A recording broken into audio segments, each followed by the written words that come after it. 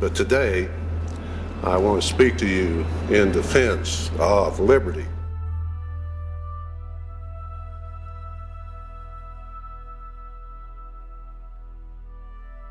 Where I could stand in the middle of Fifth Avenue and shoot somebody and I wouldn't lose any voters. But what you were essentially saying, there should not be any guns in America, period. That is, now, I that understand. is like So the Jewish baker should have to bake the cake for the Nazi wedding. That would be my contention, yes.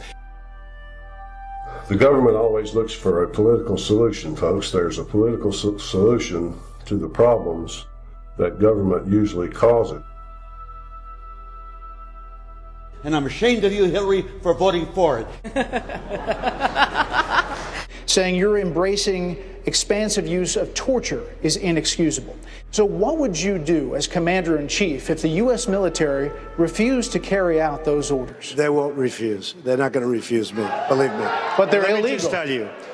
The war is something that, as you pointed out earlier, Scott, it is something that should be entered into as a last resort, not a first resort.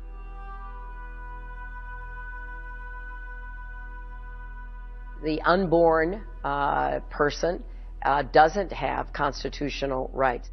Yes, I do support marriage equality, and when you say get government out of it completely, what I came to find out is that there are literally thousands of laws on the books, and you would have to go through, if you got government out of marriage, you would literally have to go through and change every single...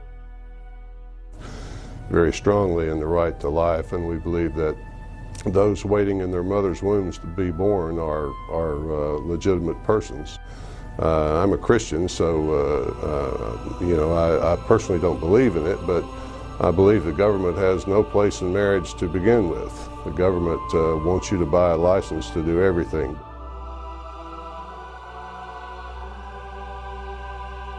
The next president may get 3 Supreme Court justice appointments. Look, it's an issue that's been determined by the Supreme Court, and frankly, you know, I'm about jobs. I believe the Supreme Court's wrong, and that's why I would encourage the governor of Texas to just say, your decision doesn't apply in Texas because you have no authority to make it, and you do not make law, so we will not obey you.